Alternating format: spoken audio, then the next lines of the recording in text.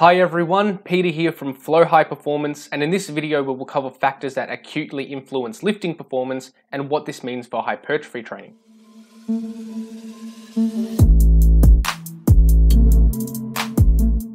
First and foremost, let's discuss the relationship between lifting performance and muscle hypertrophy.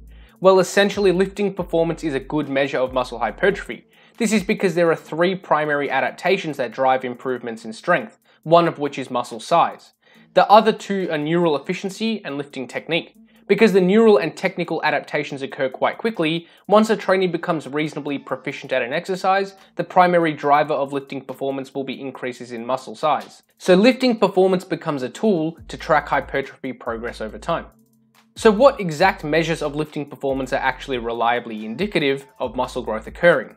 The best measure we have is performance of any standard hypertrophy exercise in the 6 to 20 rep range, when the lifter is fairly fresh.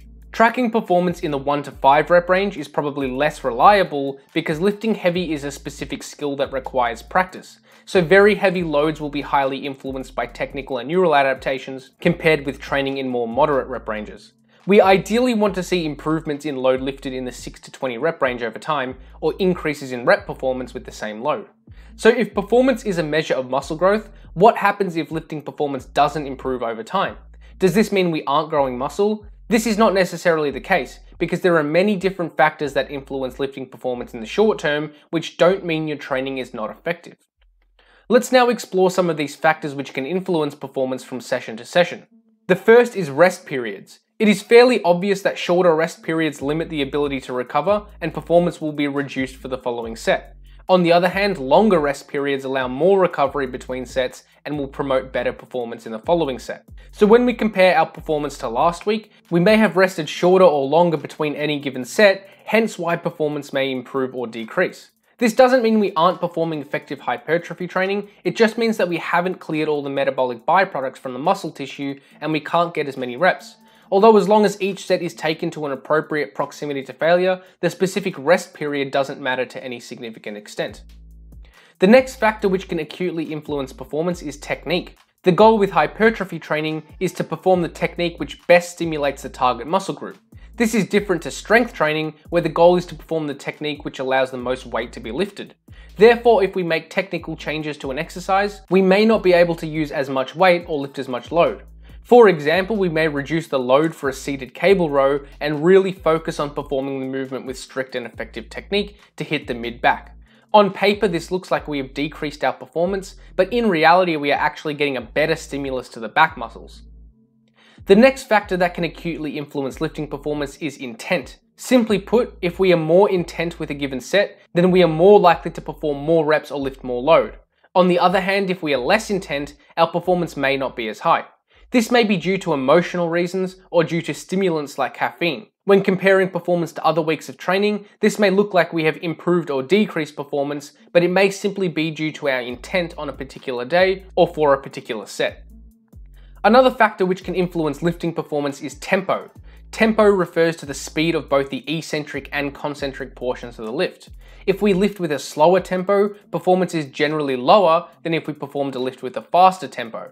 However, for hypertrophy training, we generally want each repetition to be controlled so that we are maximizing tension on the target muscle and minimizing elastic recoil from the stretch shortening cycle.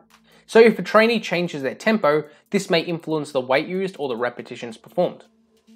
Another factor which can influence lifting performance from week to week is acute fatigue levels. This could be due to a number of different reasons, such as fatigue from exercise or work outside of resistance training, psychological fatigue from relationships or work, or systemic fatigue from hard training for an extended period of time. Acute fatigue can inhibit performance slightly due to a lack of motivation or physiological fatigue, but can quite easily increase once again through a period of reduced training load like a deload. The next factor which can acutely influence lifting performance is the environment you are training in. It is common to get a slight boost in performance when you are training in a new environment or with a training partner who is there to motivate you. This doesn't mean you have all of a sudden grown new muscle, it just may be that you get a performance boost from the environment you are training in. Another factor which can influence lifting performance is nutrition. For more advanced lifters, a calorie deficit can inhibit performance over time, and a calorie surplus generally results in greater strength gains over time.